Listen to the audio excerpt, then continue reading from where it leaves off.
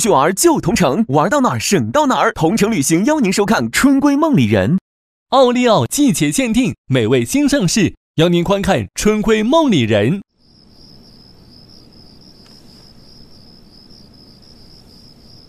我回头了啊，可是你。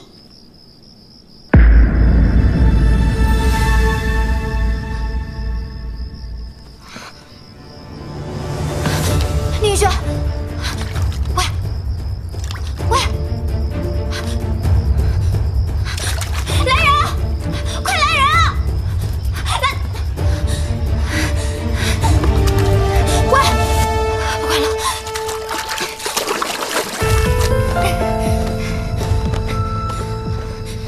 够不够好？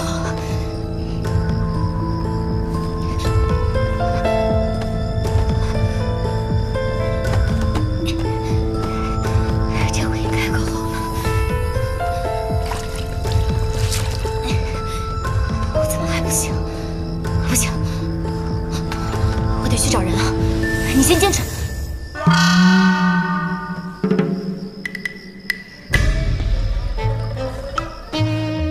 睡着了？喂，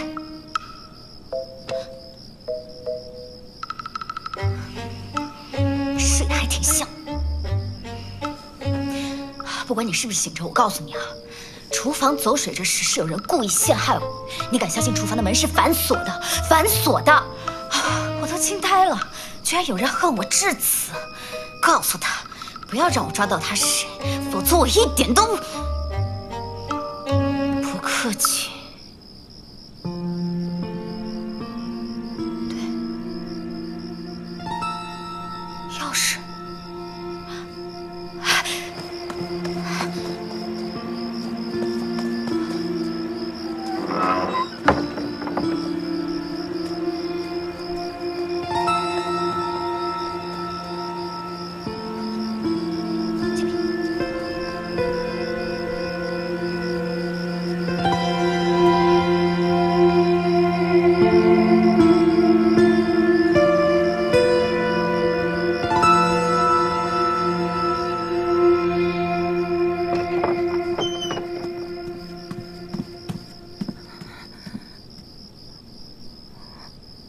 侯爷，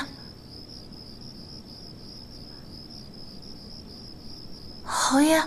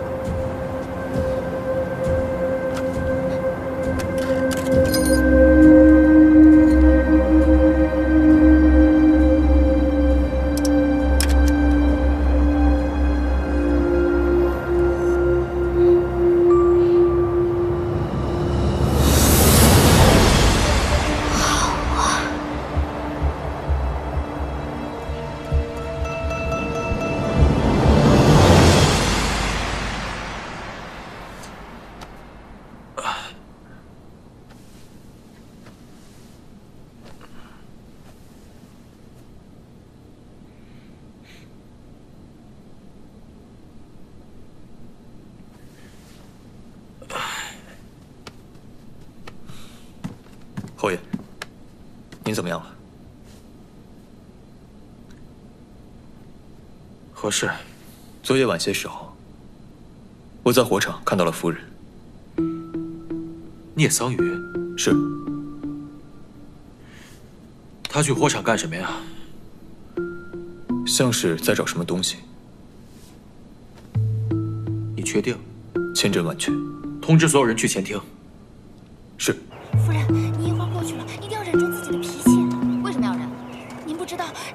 飘在疯传，是您点燃了厨房，意图烧死隔壁婉晴阁的温姨娘。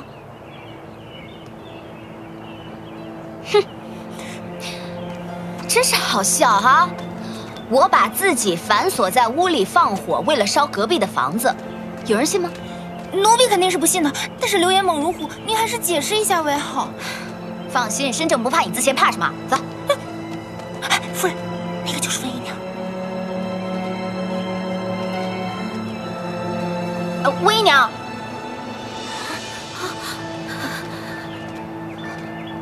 大夫人。你这是怎么了？哦，我没事，我没事，大夫人，是婉儿自己不小心才这样的，和大夫人没有关系。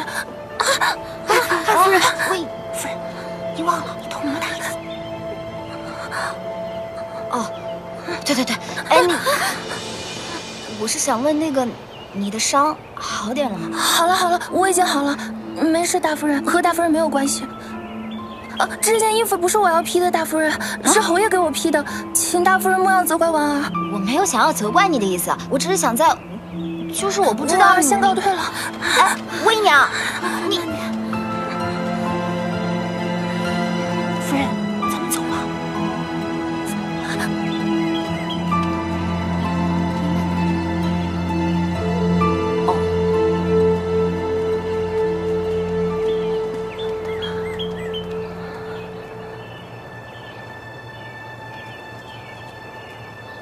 快把衣服赶紧拿回侯爷房间。是。快去。是。走。大夫人，大夫人。大夫人。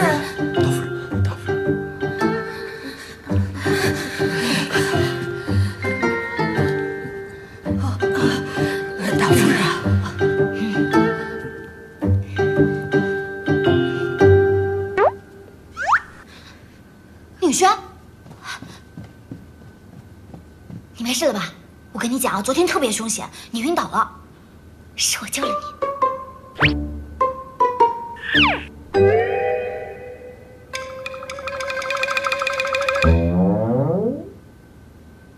连个谢谢都不说。聂桑榆，我让你在思过阁静思己过，昨夜你为何私自出现？厨房大火，你得给侯府一个解释。不是，这火就不是我放的呀。那你为何昨夜出现在厨房？我饿了，我找吃的不行。有何证据？没人证明。既然没有证据，本侯想听听你的解释。既然大家都想知道，我就给大家描述一下昨天发生的情况。昨天是这个样子的，那个火呢是从外面烧起来的，但是我是在屋里头的，而且这屋里厨房的门是被反锁的。如果真要是我放的火，那总得有人跟我里应外合才是吧？你们说这人是谁啊？不是奴婢，奴婢昨天晚上一直在思过阁睡觉，管事柳嬷嬷可以作证的。是的。火是亥时烧起来的。刘管家，回侯爷，外院的家仆都有宵禁，全部都在屋内，只是内院的几个一等丫鬟，不归小人管。哪几个是一等丫鬟？一等丫鬟，那就是墨雪、半夏和檀香啊。我们冤枉，侯爷，我们冤枉！先起来，不是。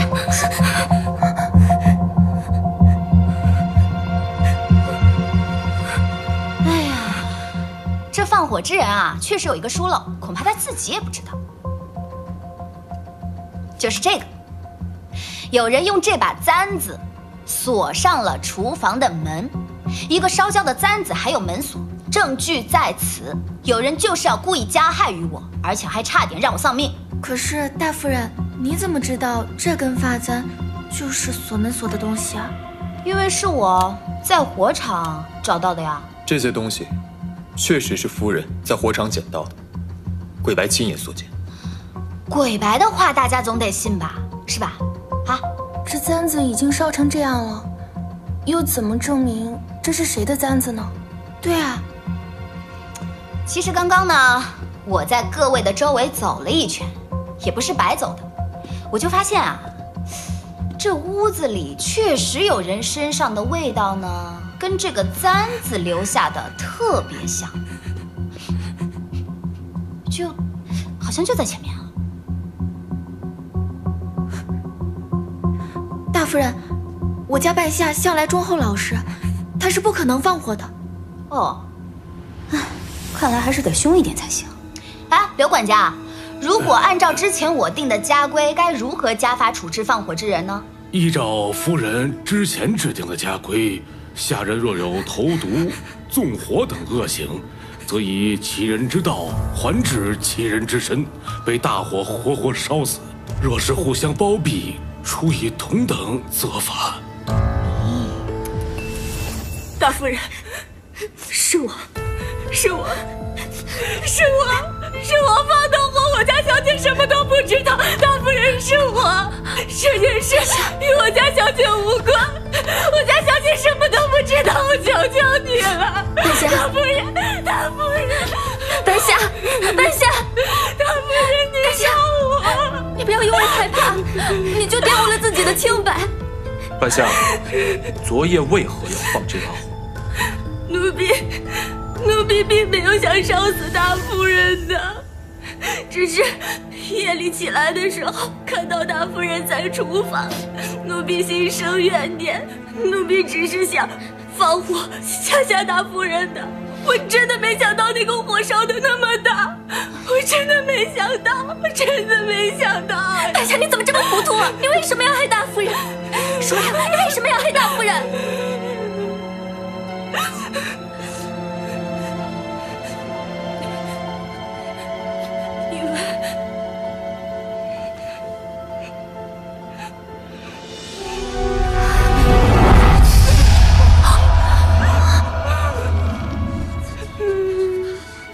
拜大夫人所赐，没话了。奴婢好好的一个身子，就这样被你给毁了，所以心生怨念。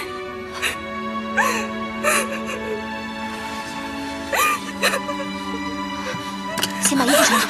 你别过来！这真的是我弄的吗？你为什么不告诉我？小姐，我是怕连累你，奴婢就贱命一条。何况你是知道的，只要是大夫人发过的下人是不能许一文药的，是不能的。我怕连累小姐。大夫人，我错怪你了，是我的不对，我向你道歉。来，大夫人，我求求你放过半夏，求你了，大夫人，快起来！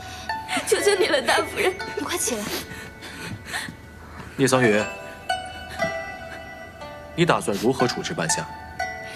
之前穆许说我做了很多错事，我还不相信呢。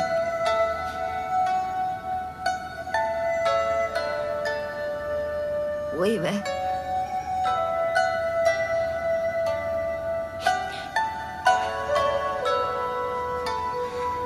魏姨娘，我之前捅了你一刀，对不起啊。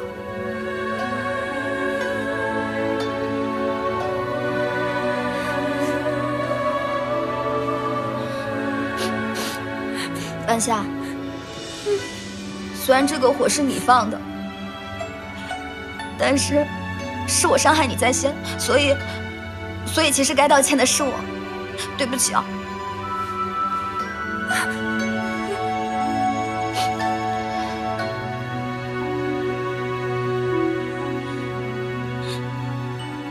今天正好大家都在，以前我有什么对不住大家的地方，我今天在这里给大家赔不是，希望大家能够原谅我。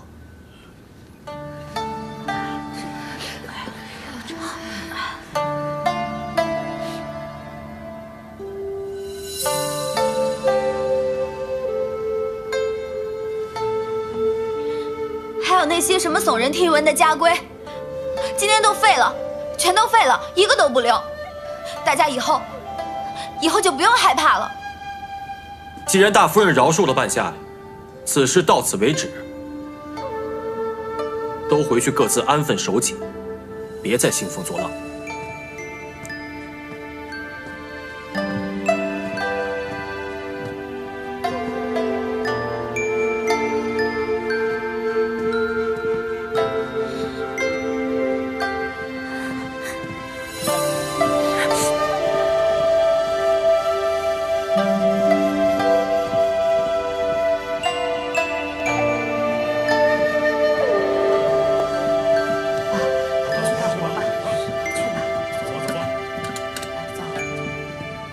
半夏，这肩上的疤，恐怕得用舒痕膏才能治好。什么？走，去买舒痕膏的原料去。全面营养选得好，妈妈追剧没烦恼。全面营养就选海普诺凯1897，邀您精彩继续。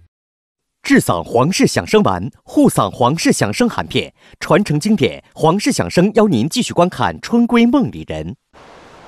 刚刚聂桑榆的表现，你觉得如何？夫人机智过人，竟一下找出放火的真凶。不觉得像换了个人吗？不仅性情大变，这次竟然能为自己脱身。以前的聂桑榆可没这个本事啊。要不属下去庙里查看查看，是不是有什么东西冲撞了夫人？神神鬼鬼的，本侯可不信这一套。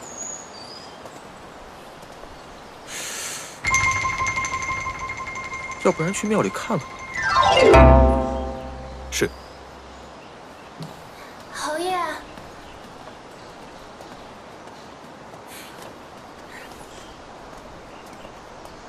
让婉儿来替你更衣吧。不用，我们不是真正的夫妻。别忘了，等风波过后，我就送你出府。下去吧。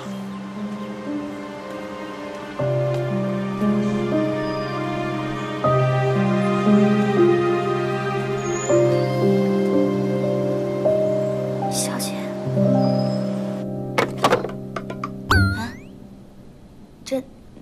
这是我的全部家当啊！自从您来了思过阁，月里被消遣很多。您说的那些舒痕膏的材料，咱们根本就没钱买呀。我来宁府4年，做了4年的大夫人，就这么2颗银子。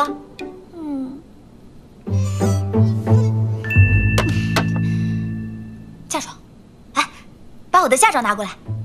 嫁妆啊！您当年一心要嫁给侯爷，闹得全城沸沸扬扬的，聂老将军差点没被气死。还嫁妆呢，聘礼都没有一分。合着我是倒贴过来的。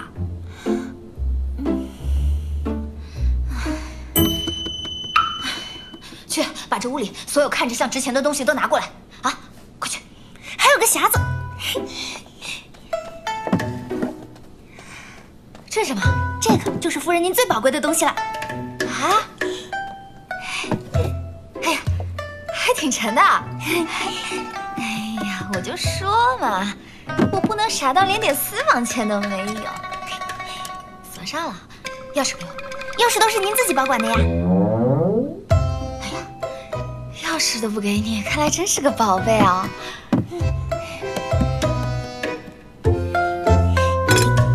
夫人，您要干嘛？我给他撬开。夫人，您小心点。好了，看看这个是什么？这……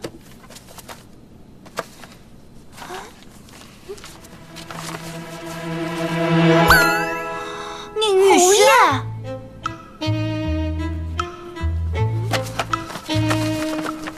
宁玉轩。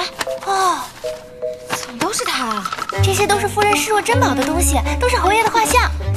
夫人果然对侯爷一往情深。我的银票呢？我的银子呢？这奴婢也知道呀。哎呀，大夫人，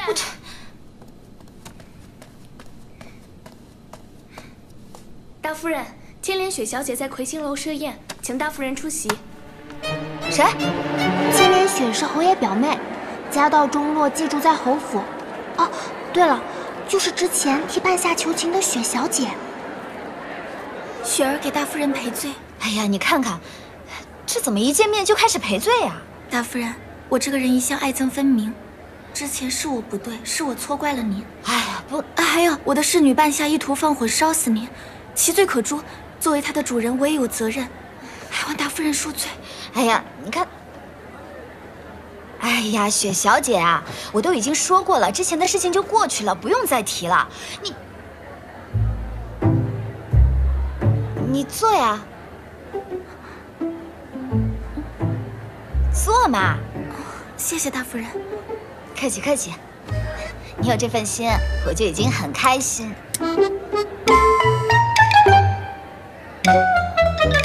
开心了。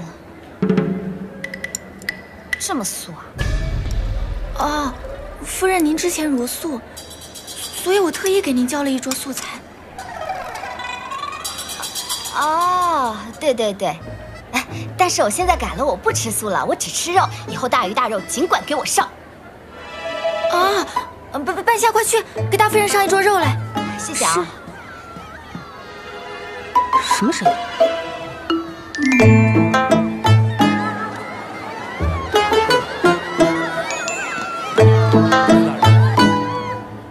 聂宇轩。夫人，您忘了，表哥在这办公。哦，他在这儿。见过凌大人。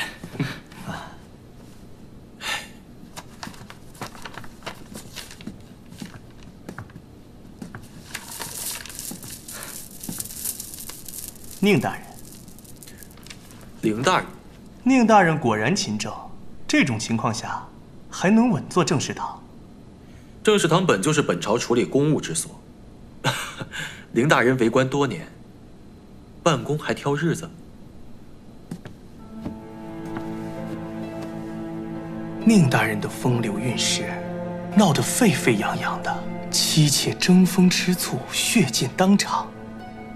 贼人从天而降，大闹喜宴，就连戏文也不敢如此编排。看来凌大人也是爱戏之人。我当然喜欢，不过我不喜欢那帮酸秀才编排的戏。宁大人编排的戏，我是真的喜欢。凌大人爱的不只是看戏，还喜好写戏啊！我是真的为你抱不平。谁能想到，世间楷模莫玉侯，也有被丑闻缠身的一日。唉，真是不知是好还是坏呀。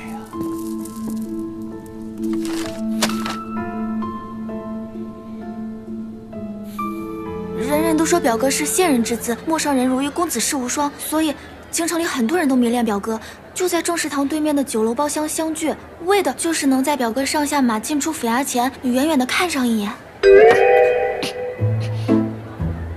这么夸张？啊？他有什么好看的？啊？他有什么好看的？这个，在酒楼看侯爷是您开的先例。我开的啊？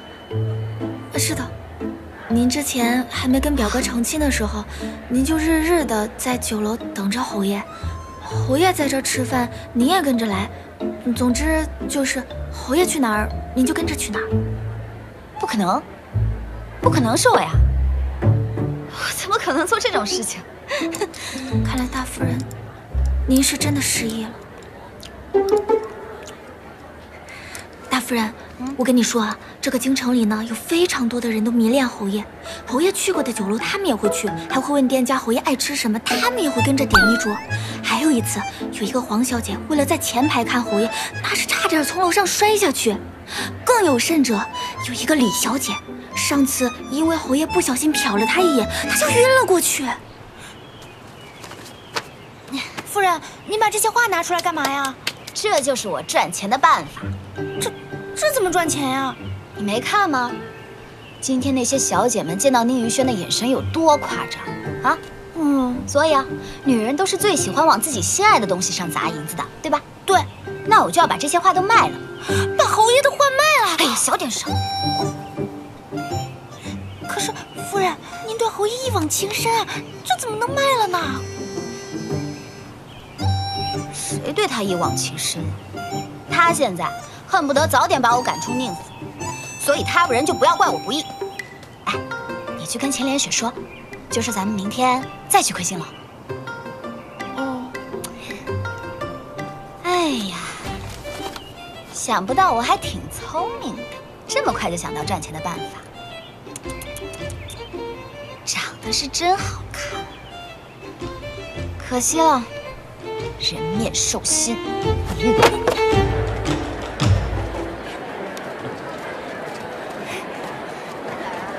老大，宁王的夫人出来了，咱们牢里的兄弟能不能营救出来，就靠宁府这位大夫人了。走。哎，姐妹们啊，前一段时间我得了一篇莫玉侯的文集，写的那叫一个好呀！真的假的？是真的了。看宋小姐，对呀，给你看看呗，我们都想看。不急，等哪天啊，我带出来，让你们每个人都长长眼。写的特别好。就是。宋小姐，这是聂桑榆？正是。老大，人来了。聂桑榆，你来干什么？这活阎王不是要来杀人的吧？杀人？这是。听说你们在这里聚众看我的夫君，我们可没有，哪好意思？有什么不能承认的？我今天就是来为你们一解相思之苦的。各位姐妹，哎，你们在这里就是为了看我夫君一眼，一守就是一天，这份痴情感天动地呀。所以我今天特地给大家带来了一样好东西。什么好东西啊？默许。这就是莫玉侯的画像。是莫玉侯。这是我们侯爷练武的。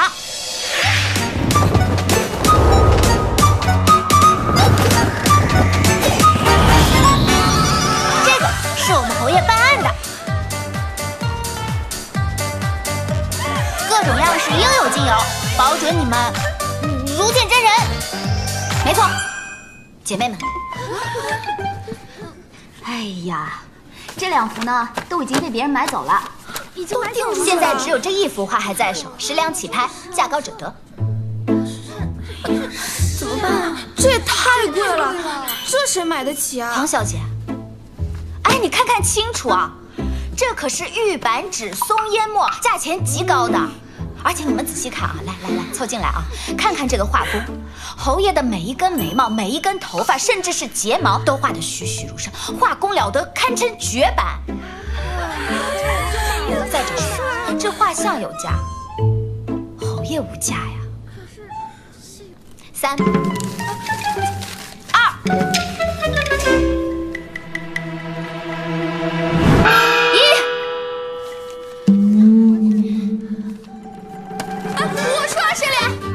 我出30两，我们出50两，50两，50两怎么可能买到侯爷的画像呢？我出80两，太多了，宋小姐，这太过分了。宋小姐80两，成交。莫须收钱。哦，你说好啊，说好，慢点，小心啊。夫人咱们还有没有其他的可以预定啊？六夫人，没想到你如此大气，和外面那些人说的完全不一样啊！哎，有趣，宁宇轩的夫人竟然用它来挣钱。不是，老大，这个时候了还管这些干什么？他们人都没离开，把他们抄了。我们现在有一个可以直接接触到宁钰轩的机会，为何不用？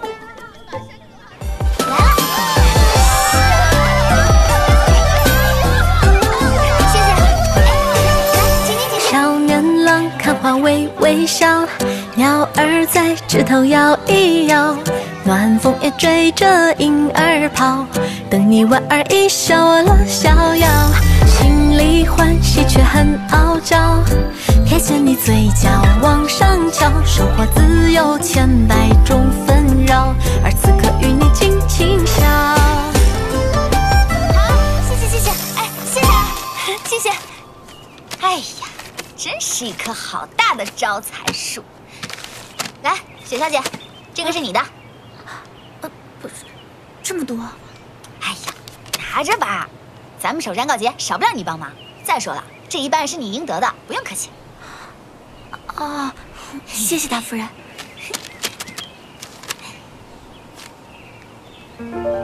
半夏，这肩上的疤，恐怕得用舒痕膏才能治好。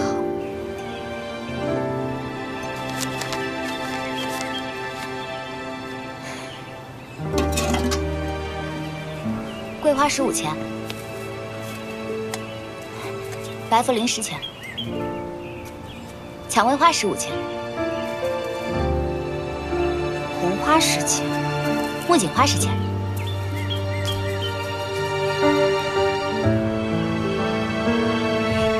对了，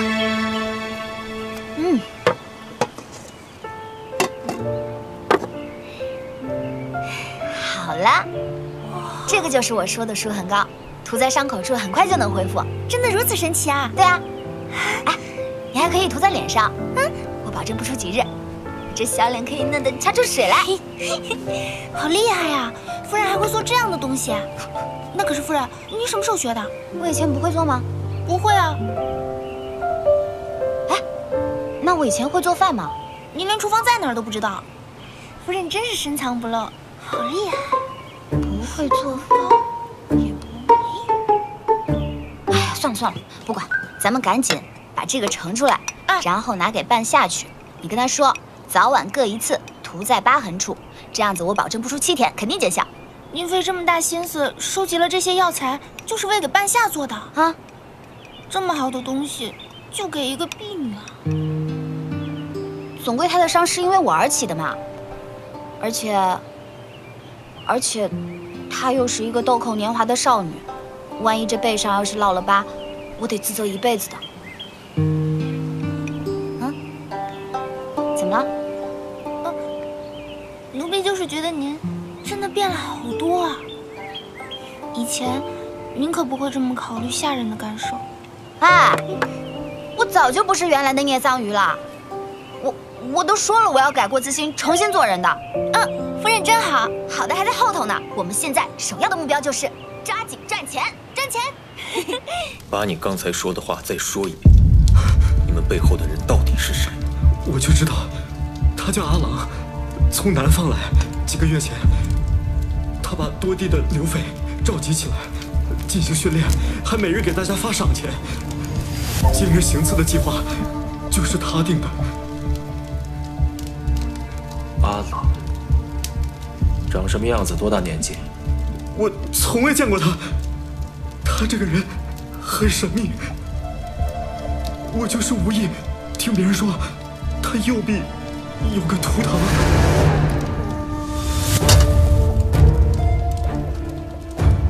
什么样的图腾？好像是树叶形状的东西。此人现在在哪儿？这个我真不知道，不知道。除你以外，还有谁见过他？我不知道，知道的我都说了。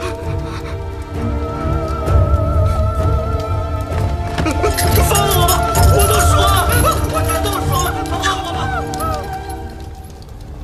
给我继续查。老大，成功了吗？我打听了一下大牢里的情况，有一个不好的消息，宁狗又替身了，已经有人把你阿郎的名号供了出来。老大，那接下来该怎么办？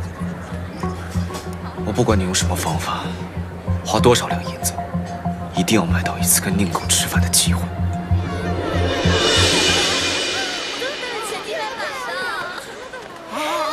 都有啊！来，一个一个来啊！那压箱底的东西都拿出来了，这幅是侯爷在练剑，看到没有？栩栩如生啊！30两啊，30两！哎，还有这幅，那这幅呢是侯爷在喝茶，这就是啊，仔细看看对不对？是不是？那王小姐这张给你啊，给钱啊，收好啊！来，这张给你，给钱啊！怎么了？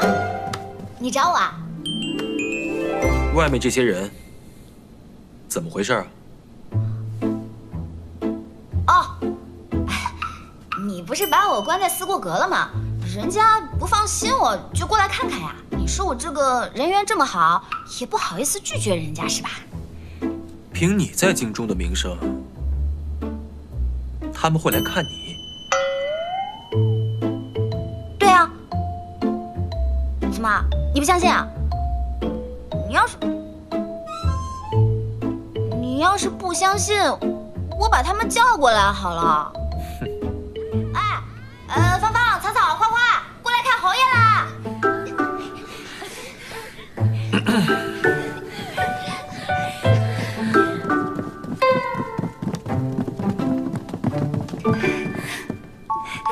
参见侯爷。侯爷，来人呐，把他们带走。这是为何呀？侯爷，是眼睛吗？没事啊，下次再来啊，不着急啊，我也劝他。聂桑榆，觉得自己做的天衣无缝是吗？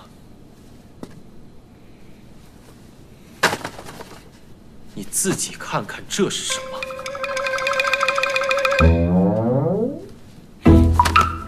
胆大包天，敢拿本侯爷来赚钱！这什么呀？我不知道你在说什么。鬼牌。陈使刘尚书2小姐协同王家3小姐偷偷潜入后院偷看侯爷看书，收银20两。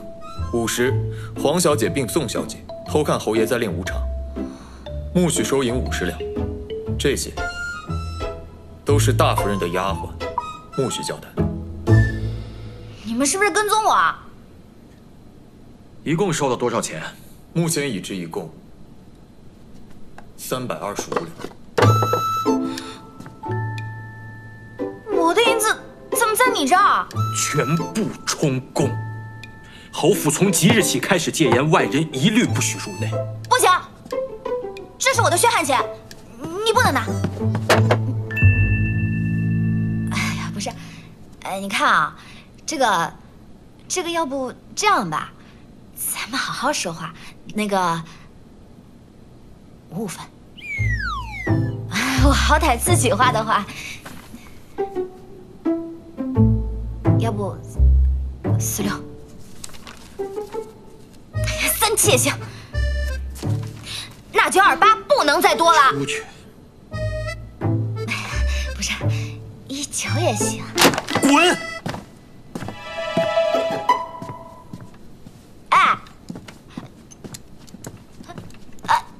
喂，无情大坏蛋，小气鬼！夫人不好了，夫人不好了！我知道鬼白把钱都抢走了，夫人钱全都没有了。我是没想到他居然做得那么绝。是啊，夫人，刚刚我家小姐愿出500两银子，买一次与侯爷吃饭的机会。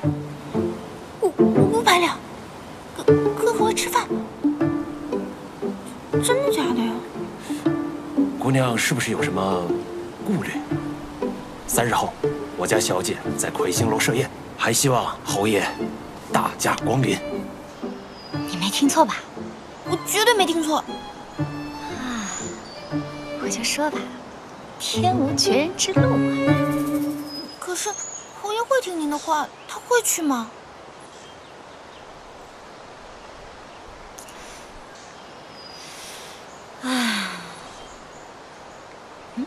死马当活马医，我自有办法。啊，真的？哼，没想到你还有点利用价值。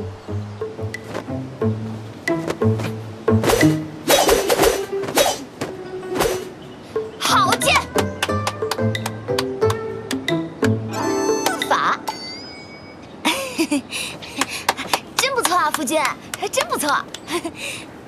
哎，夫君，我跟你说个事呗。啊，李大夫说呢，我常做一些之前做过的事情，有助于恢复我的记忆。他们讲我经常之前在魁星楼看你吃饭啊，我一想正好啊，这是个机会啊，说不定我们再去一趟，我就什么都想起来了呢。啊，我今天正式跟你说一声，我已经在魁星楼订好店了，3天之后你就跟我一块儿去。不去。